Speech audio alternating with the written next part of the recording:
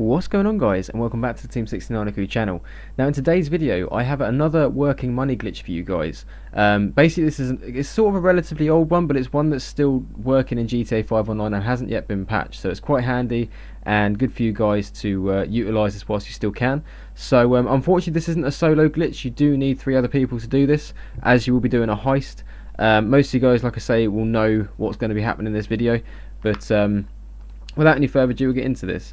So basically what you want to do is have somebody in your lobby be the host for the final heist, the bank job.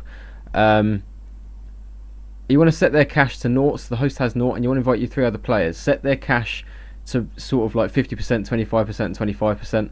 And when you've completely got away from the cops, you've got to the dinghy, what you want to do is just enter the dinghy, have the host sit in one of the back seats or any of the other passenger seats, and have any other player drive the boat. Now the reason for doing this is because you want the host to quit the mission or disconnect from the session as you go underneath the bridge at the back of Palito Bay here.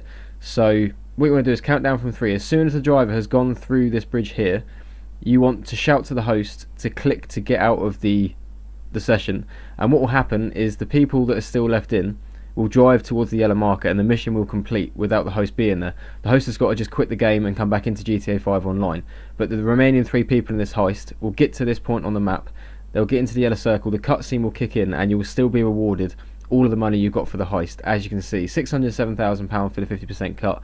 The other 2 people have got 25% cut each, which is about £300,000 as well, and the host wouldn't have got anything.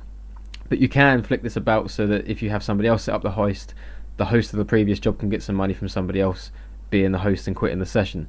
So yeah guys, that was just like a quick one for you today, guys. Another little glitch for you. Hopefully you guys enjoyed this. I've got more glitches coming out relatively in the next, well, probably at the end of the week, more middle of the week, and possibly some the week after. Depends how Rockstar decide to patch these and how quick they decide to do it.